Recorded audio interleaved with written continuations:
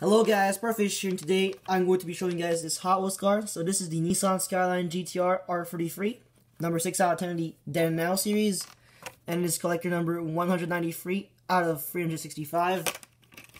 So yeah, that's about it. This car is an international card, so I will have to come up with my own information. So there it is. So first let's talk about the car.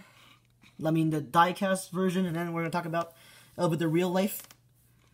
So this is in a very nice metallic purple, even though I do believe it's trying to recreate this manufacturer color called the Midnight Purple. But of course Hot Wheels can't do the same thing because it's a $1 car. But yeah, in the back we got some pretty sweet details like taillights, the GT-R badge, and stuff like that. We got nothing on the side, nor on the top. But on the front we have our headlights and the GT-R emblem. So yeah, metal body, plastic base.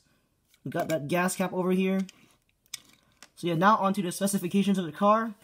So this is the Nissan Skyline GT-R R33, also known as the 4th generation of GT-Rs.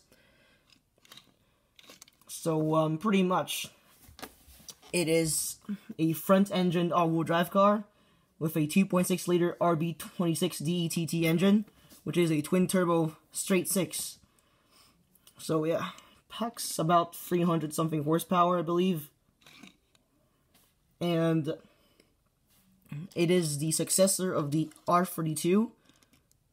And the successor of the R33 would be the R34. So here's the family.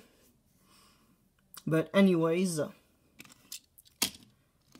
that is the second release of the GT-R R33, because so far the first one has been the blue. And I have to say, between the blue and the purple, I prefer the blue one, because the purple one, something feels wrong about this paint. Like, it feels like it's just too much flake inside of it. But the blue one looks great. So yeah, that's about it for this Nissan Skyline GT-R R33.